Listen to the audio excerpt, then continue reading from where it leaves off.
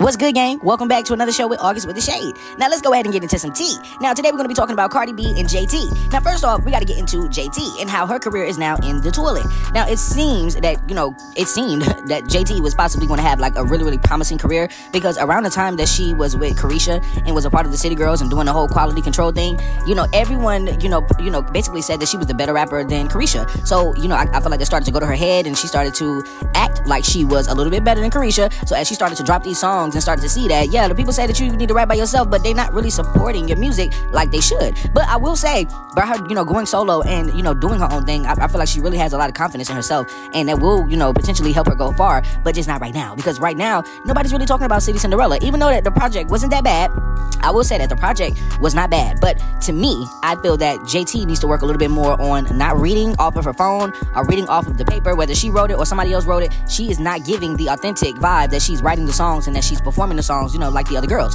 It's no shade, but, talking about Glorilla having a man voice and stuff like that, I mean, it's cute, those little things is cute, the aesthetic and all of that is really cute, but JT just did not, catch my attention for a very long time, and I think it's because she's kind of boring, and when you're boring like that, that's what happens. So, that's why she got to be careful what you say about other people, because, just watching Glorilla and all of the other girls that she talked about flourish, and she's, like, really not doing anything after her tour, I mean, what else does JT have? I mean, her career is literally in the toilet. Instead of worrying about Cardi B and everybody else, you should have been worried about keeping your relationship with Nicki Minaj afloat, because, girl, it seems like as soon as Nicki dropped you, girl, so did your career. Your career is in the toilet with the tissue. It's no shade, but that's just my opinion. Now, let's move on to Cardi B. Now, in my opinion, I feel like Cardi B is one of those girls that's been trying her best to find the new momentum. Like, she dropped that song, Enough, and Enough just really wasn't enough. You know what I'm saying? Like, your fans liked it, and a lot of people actually liked it, but it really still isn't like a big song. Like, usually when Cardi B drops a song, the song is like double platinum in a year or something like that, right? When she had the payola behind her, but now that she's moving records by herself, she isn't moving records. Like, the songs really ain't going nowhere. The videos ain't doing like it used to. Like, you can literally tell that there was some type of, like, enhancement in her career, because now Cardi B is scraping from the bottom, trying to get her way back to the top. When girls like Glorilla and Megan Thee Stallion are doing better than her, they're going on tour, they're actually having fun in the music industry, doing what they love to do, but Cardi B is still trying to compete with Nicki Minaj. And I wouldn't even say that Cardi is trying to compete with Nicki Minaj, but it's clear that her label wants her to still compete with Nicki Minaj. Your contract is up, girl. It is over. You can't compete with somebody that's doing what Nicki Minaj is doing. Like, you got to really, really find your own steam. And the fact that you just had a baby, right? Cardi B just had a baby, and she's literally outside crying and literally like inebriated on live. Y'all look at this.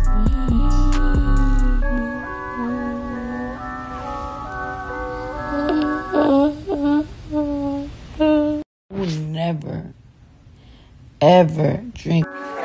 Like, can you imagine a mother? Just imagine being a mom, you know what I'm saying? And you're just going outside, like, getting inebriated and stuff like that because you want to be, like, popular to your fans, or you want to show your fans that you're still having fun, or showing that you're getting a divorce, but you're still outside. Like, girl, you need to calm down. Like, for real, you got to find some type of balance. You're a Libra. Like, how do you not have balance within yourself, girl? It is sad. It's so sad. But, I think that Cardi B is not going to be releasing an album this year. I think that she's been trying her best. Her fans are begging, and the begging is not going to help. What's going to happen is she's going to come out and she's going to curse you. She's going to really, really go off on y'all because she don't want to do it. You know what I'm saying? So you guys are going to be waiting for a whole nother year for an album from Cardi B. And like I said before, her career is in the toilet. Like, and I feel bad for her because, she once had a promising career when she was, competing with Nicki Minaj. But once the labels and everybody seen that there's no competition, girl, they threw you to the wayside. But listen, I want to know what you guys think in the comments. Do you think that Cardi B can come back from, being at the bottom, and, will she be able to rise to the top? And what do you think about JT? Why do you think that JT's career is still in the toilet? Is it because she was continuously talking about all of the other girls and wasn't really doing nothing for herself?